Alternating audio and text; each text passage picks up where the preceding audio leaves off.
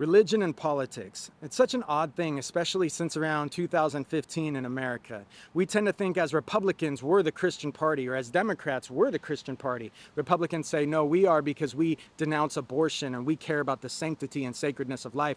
Democrats are like, well, we care about the poor and the immigrant, and that's very Jesus-like. So what do we do with that dichotomy, with that distinction? What should we do as a Christian with politics? You don't allow your false self or your ego to take over, to supersede your religion, your faith, your allegiance to Christ.